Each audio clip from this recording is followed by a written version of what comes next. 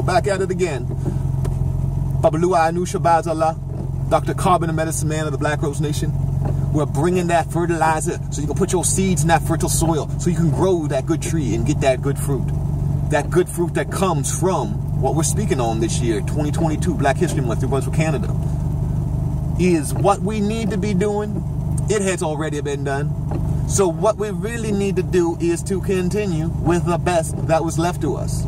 The best that was left to us through our heroic contributions, through the heroic contributions, through others' heroic contributions, coming together and formulating that fertilizer, that mixture that is right for culture and nation building.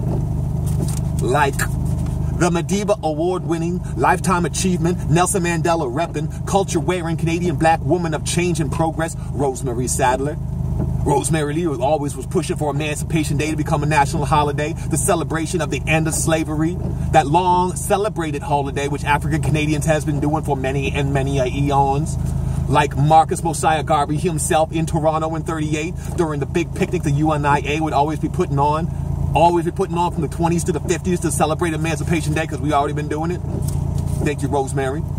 Her heroic contributions, Rosemary Sadlier's, gave us time to reflect, to celebrate, to level up on us, on apologetically being us and understanding us through Emancipation Day, Kwanzaa, Black History Month, to name a few. Salute, Rosemary Sadlier. Black History Month came, and in 1995, the House of Commons officially recognized it and introduced the first African-Canadian woman elected to Parliament, the Honorable Jean Augustine. Salute, Jean Augustine. MBCC, I ain't talking about community college. Boys, do your homework, dig deep. Now, also, Senator Don Oliver, another heroic black man appointed to the Senate, who introduced a motion to recognize the contribution of black Canadians in February, as well as Black History Month. Don Oliver, the Black History Month in Canada Don Oliver has stated that Black History Month in Canada has had some great, powerful successes and intrinsic value of black contributions in science, business, education, music, sport, public policy throughout the nation.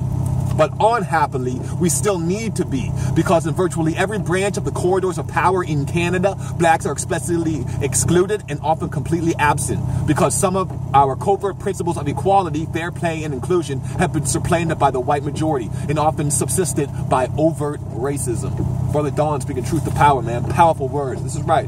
Pay attention, youth. Pay attention, elders. Pay attention, everybody.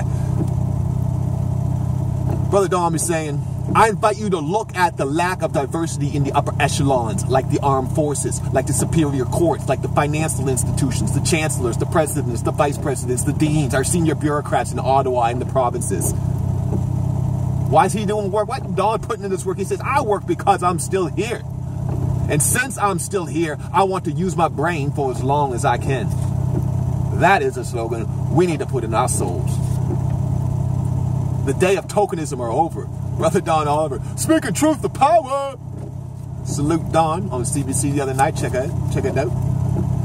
Now we'll be speaking on things like Marcus Mosiah Garvey, Toronto, Canada. Oh yeah. Rosemary Sadlier, salute.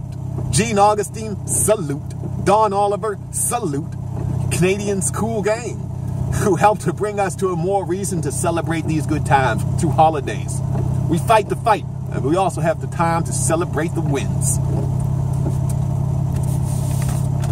Now, Brother Don Oliver, bring a little information. Another farmer, Brother Farmer, Christmas trees. I don't know if you can see out here. We got some Christmas trees growing over here in the property where we're at, the Black Rose Nation.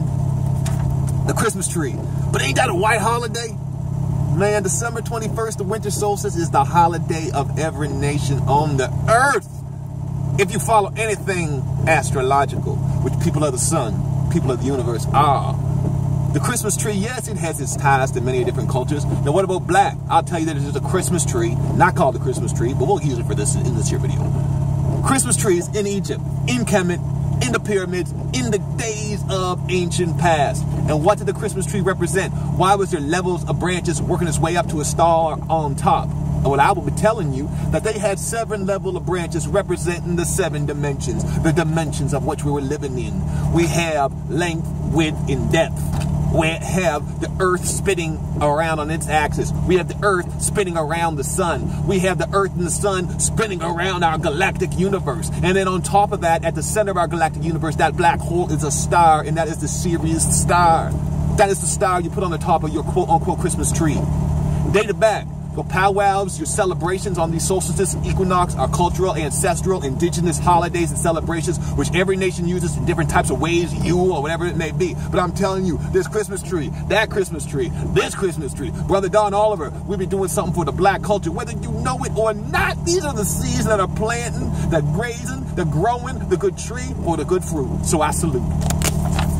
Because what this thing is providing for all of us is that full cipher to come around. That arm, leg, arm, and supreme head. To go from the foundation to the essence, the manifestation of the knowledge, the way to express it, to be born into existence, to give a clear mental picture so we can be equipped with the insight and the eyesight to have a composite of principles and values which are sacred.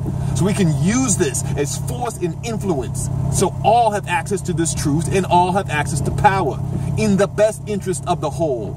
True knowledge to show our children that we are the conduits of this God, to add on to life, to take that which is untrue and add light, man or woman, and to bring into existence life. I salute Canadians, Canada, School and the Gang, and all those putting in work, the ancestors living and past. Salute Ashe Hotep. Bablu Ainu Shabbat Allah, Dr. Carbon, the Minister, saying like, comment, subscribe, and share. Building the nation. Undrip, do your research.